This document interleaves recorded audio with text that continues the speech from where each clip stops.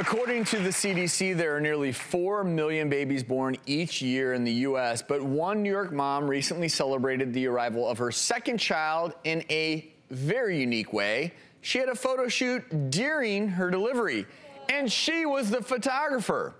Lauren is a 24-year-old stay-at-home mom, said that she snapped the magical moment when her son came into the world by holding the camera on her abdomen most of her birth, and she kept pressing the button trying to get the perfect shot.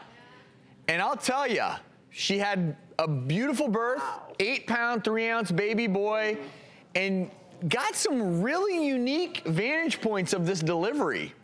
Usually you don't get shots from the vantage point of the mother. Usually they're the other way. Yeah, I'm gonna say as the only person sitting here that's delivered 3 kids. Yes. That's some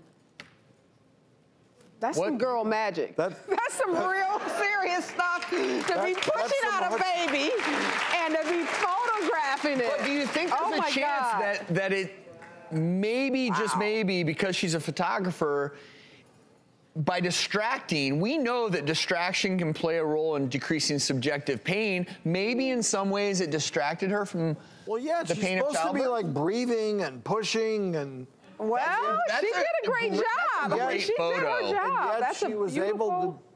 I think it could have. I think you're right, Travis, that focusing on trying to get those shots, and apparently she is a photographer. She had her girlfriends there holding her legs, her husband's there, the doctor's there, the lighting is perfect. So maybe she was like in a different zone. Did she have an epidural, I wonder?